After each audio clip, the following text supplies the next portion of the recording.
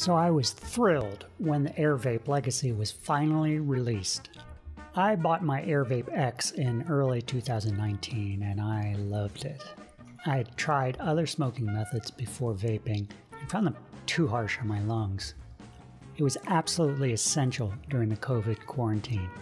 But a year later, I was wondering if there was something new on the market.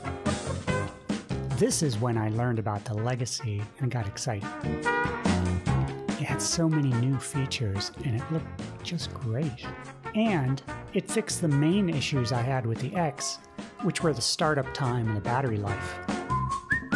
So I waited for a Black Friday sale and ordered it. I gift wrapped it and was going to open it on Christmas Day.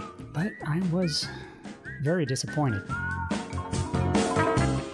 There was so little vapor, no flavor, and no effect. I felt cheated. After my first session, the flower was barely brown at all, and it felt lukewarm. Was this normal? So I contacted Apollo support, but they said it was working as expected. So then I rewatched some reviews and found that there should be plenty of vapor. At least one reviewer said he thought it burned too hot at low temperatures, but I could barely get any effect without cranking it all the way to the maximum. When I did that, I got close to normal smoke, but it was still less than I could get on the AirVape X at a lower setting.